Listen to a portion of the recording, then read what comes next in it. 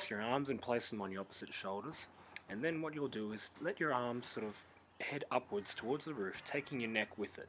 You'll see here I'm sort of extending the middle of my back over the backrest of the couch here. This is perfect for a couch, a chair, in your living room perhaps, or maybe a desk chair as well too. If it's painful crossing your arms over your shoulders, you can do it with straight arms like this.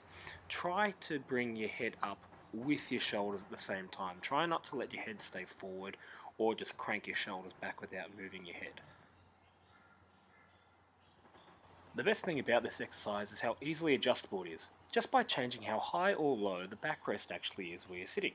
So what I've done here is I've dropped off the actual seat of the couch onto the ground, and I've got a completely different angle that I'm now extending over. I'm now getting much lower through my thoracic spine.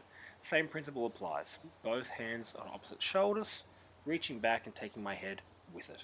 And you'll see here, what I'm about to demonstrate is how doing it incorrectly changes the movement. What I'm doing there is my head isn't going back with it, and I'm just actually doing a bit of a shoulder mobility work there, not what we're after.